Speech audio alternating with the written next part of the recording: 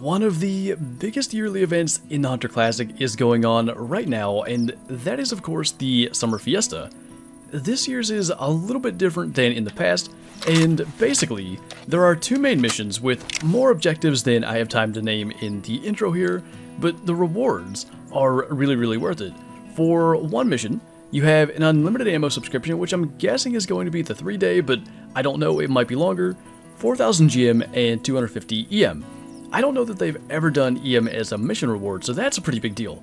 The other mission, which has more objectives, has a happy camper tent, 2 separate bundles of camping supplies, I don't know if they'll be the same size or different sizes, 8,000 GM and another 100 EM.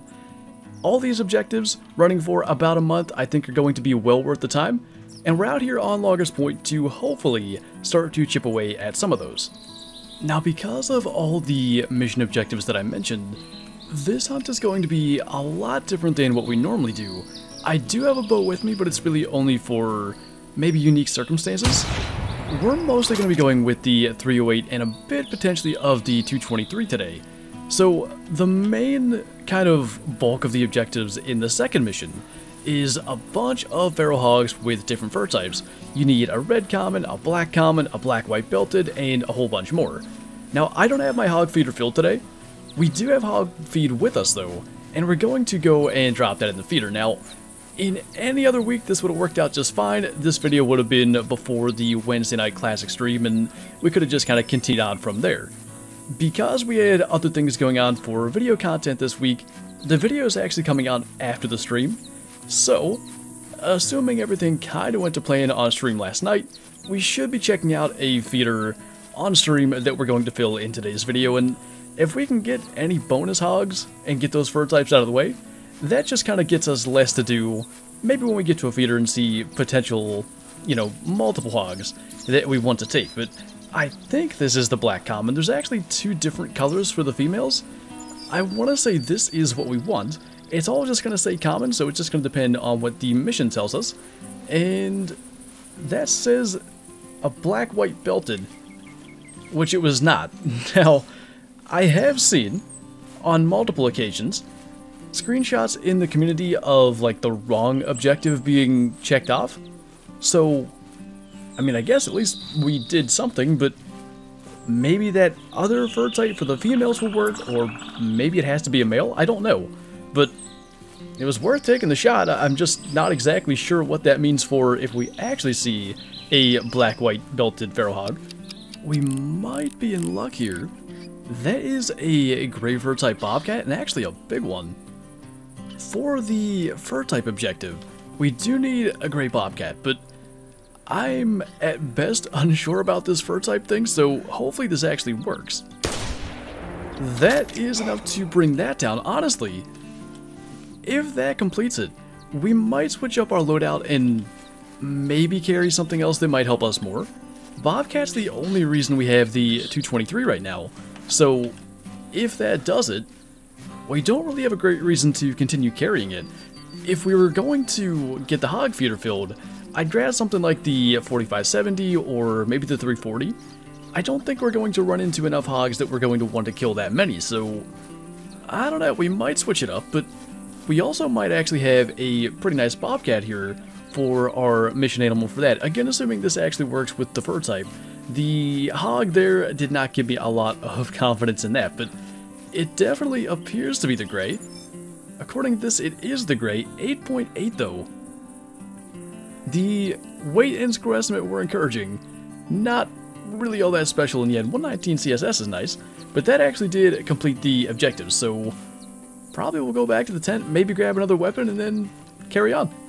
Now, it's hard to say if this is actually going to register as it should, but that looks to be a white-black spotted feral hog, which is one of the objectives we need to complete, and I'm thinking it might be the one that we spooked. I had fleeing tracks coming over here, and it's just not coming into a call, so 4570 maybe was worth grabbing, because I don't know that the 308 was going to do very well taking a shot like that, but fingers crossed that's going to bring him down.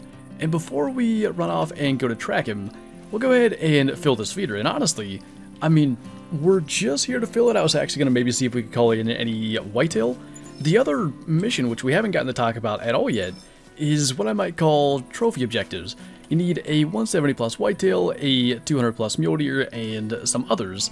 I was kind of hoping to maybe stumble into something like that out here on loggers as well, but so far it's been all feral hogs and the bobcat, but I think the 4570 is going to be enough to bring that down, and again, as long as it actually completes the objective that it would appear to, that should be another one off the list. And by the way, just to show it, this is the initial blood. You can see the track is roaming. The hog is down 20 meters away, or maybe a tiny bit more, so that worked out just fine. 4570, definitely worthwhile to go and grab that. As for the objective though, and I don't think I've actually shot one with this fur type yet, now that's called piebald. So does that mean it's not going to be the black-white spotted? I don't know what else would be, or white-black spotted, I guess is what the objective said. No, it is. So now I'm going to have to backtrack a little bit. There's also an objective for a blonde black spotted, which I'm betting is the old piebald. That's been made more common, and I saw that earlier in the hunt, just back here on the way to the tower. I looked at the objectives, didn't see one for piebald, and decided to pass it, but pretty sure we actually need it, so now we're gonna go and find a track. That is not the hog I'm talking about, but I mean, I guess we'll try to get that too. I'm assuming that's maybe the red-black spotted, or kind of hard to say, but we'll take it and see what objective it might complete. That'll do just fine to take that down. The only unfortunate thing is we did get on the trail of the piebald or blonde black spotted, whatever it's called, and I'm kind of thinking it's not that far away, so we probably just spooked it again. But if this is going to check off another objective, I didn't really plan on making this a feral hog only hunt, but it is something I'd like to get done. So this also is defined as a piebald, 333 scoring female, and that counts as the blonde black spotted, which is what I thought we were tracking. I am getting more and more confused as we go. At this point, we gotta go and see what this one counts as too. Maybe because it's the original piebald, it's not among these, but I mean, it could be any number of them, honestly. I actually did not pay attention. He's a pretty good size one, 880 to 980, but then the question becomes, the one that he's with, which actually is apparently bigger, 910 to 1020, is that something that's going to complete an objective? Blonde, or whatever you might call that, is not on the list, but that doesn't mean it's not going to check something off. So I think the move is going to be try to let it get as close as possible, and then take the one in the back first, in whatever order they end up coming in. If things continue as is, we want to take the piebald first, and then hopefully this one on the run. Again, 4570 with its power and quick follow-ups, it should help us here. It just kind of depends on the angle things flee in. And I guess, good problem to have, they're both getting pretty close, so we'll take the one in the back first. That is the piebald, the one we originally came here for, and that guy was going to charge us. I did kind of wonder if there was a way to get that to happen, but I really didn't think shooting another one would trigger it, so it wasn't even something I was going to try. Them getting that close made that quite simple. 928 for that one. Rarity says common, and that does not check off any objective. Now, I did see one with that fur type, I think actually doing the same thing that we had at the beginning, giving the black-white belted objective, so who knows on that. This one, 951 piebald, he actually was bigger despite the estimate, and that actually doesn't do anything either. So the good news is, a couple of nice hogs and about 100 GM from the CSS of taking them out. The bad news is no objectives checked off, so I think actually in the interest of not hunting hogs for the rest of the hunt, we're going to hop down to here, which technically could have feral hogs at it, but hopefully at least start to run into some deer, and a whitetail grunt is a good way to start that. Well, naturally we ended up spooking him, but I wasn't sure. I could tell he looked decent. We're in pretty good shape here, 170 to 195. Now, I have had it on at least 2 occasions. Shooting that with the wrong gun would be really sad. I've had deer go like 169.9 in situations like this, so I don't want to say this is guaranteed to complete the 170 plus objective, but we're, with that estimate, all but guaranteed to at least get one of those crossed off the list. And we're about an hour and a half into this hunt, and we have killed a lot of stuff with the feral hogs. This will be our 7th harvest. counting the hogs and now the white-tailed buck. But I was considering switching maps. I'd really like to get the 200 mule deer out of the way, and if this guy is indeed over 170 like the estimate would indicate, we'll probably head down south, try to find a mule deer, and we might go to another map and look to get one of the other objectives done. So let's see what we have for this guy, not get ahead of ourselves. Heart shot, by the way, not too bad. 181, not bad. There's something about this 308. We are carrying it when we shot the 200. In fact, that's the weapon that we shot the 200 with. When we came back after my old PC was having trouble and I couldn't stream Classic for a week, we brought the 308 and got a 180 then. And now today it happens again. The first whitetail buck we shoot is a 181. Now, we just fast traveled when that guy grunted, so we have some time until we can fast travel again. But we'll get going towards the south, see if we can run into some mule deer yet. Could that actually be a 200? To me, it either is like a 205 with the short left main beam and he's going to be 190s, or it's a little bit bigger than that and that short main beam isn't going to cost us. I can't quite tell. It looks like a really good sized frame. It might just be enough to get there. It's going to depend. Obviously that deduction is not going to help things, but once he clears that hill, hopefully he's actually going to. Kind of turn there for a minute. We'll take that shot and we'll go and see if he eclipses 200. We'll be ready to move on to another map, and I think it's probably worth clarifying. Videos like this where we're trying to do a bunch of mission objectives, a lot of stuff does get cut out. Like I mentioned with the piebald pharaoh hog. I thought that it wasn't something we needed for the objective, so I just pass it and move on. It's not always the way that maybe the editing makes it seem that we just find everything we need for the objectives one after the next. In this case though, we really did finally be able to fast travel, walk a couple hundred meters, and there's at least a mule deer with a shot, with his estimate going up to 210, so we'll see if he's actually big enough. Everything other than that main beam looks pretty good. Fingers crossed, it'd be nice to have it done. 202.5, no way. That is ridiculous.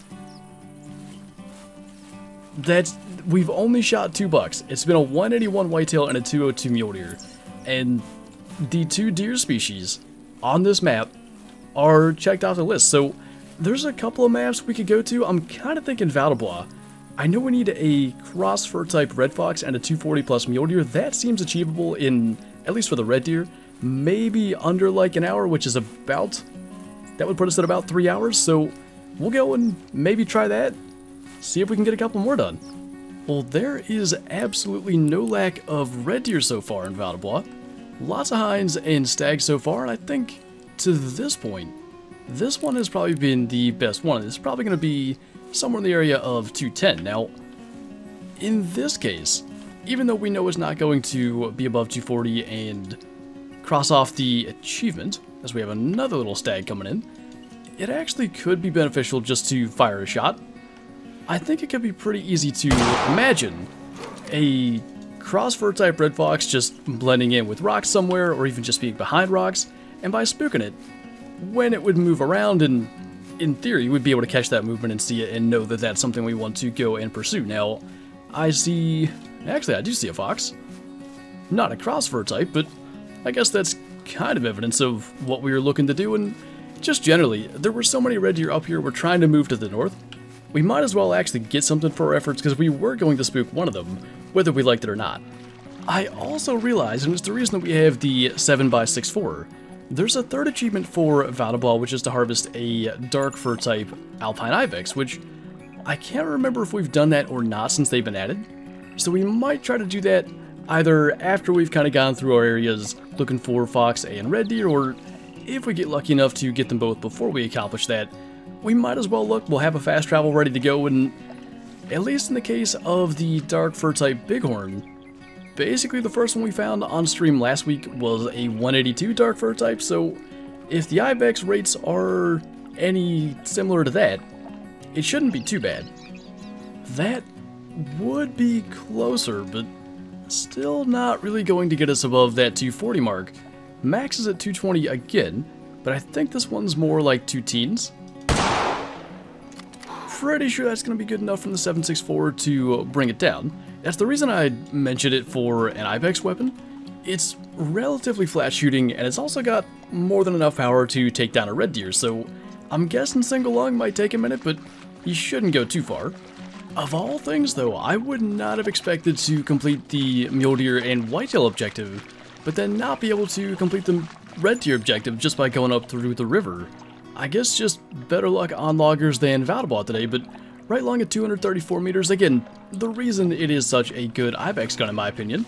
And I think what we'll do is, even though we're kind of on the north side of Vadelbot, I think we're going to go south. There's so many Ibex down in this pretty small area. I think odds are one of them is going to be the fur type that we're looking for. Well, one thing's for certain, that is not a dark fur type Ibex, but 230 to 285 is a pretty good one. And I guess in theory we could maybe stir stuff up by taking the shot. It definitely is something we're going to be taking regardless. I want to say maybe 250s. It looks better than a 240 scoring Ibex to me.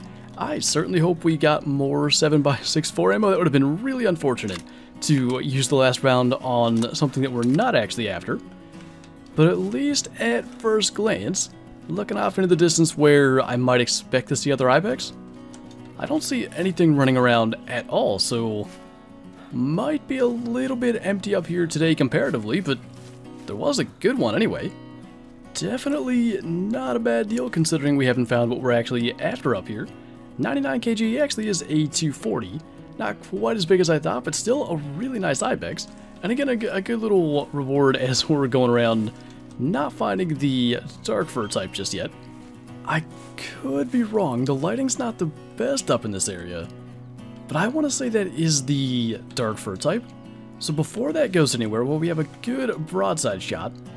Let's try to squeeze that above the rocks. Should be well under 200. And that is going to take that Ibex down. Again, I mentioned the 7x64 being a good Ibex weapon, kind of irrelevant to the main point of today's video being trying to complete the mission objectives. But if you enjoy hunting Ibex, if you ever do those competitions that require 100% harvest value or just long shots, there's a couple of those out there, and this gun is pretty good for stuff like that. I find that generally it's dropping the Ibex in their tracks, and its accuracy allows you, even at range, to get those double long shots when you're required to only hit both lungs and nothing else.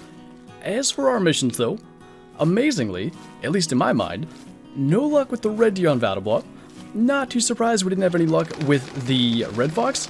The objectives still require, as we have ptarmigan going absolutely everywhere, a axis deer.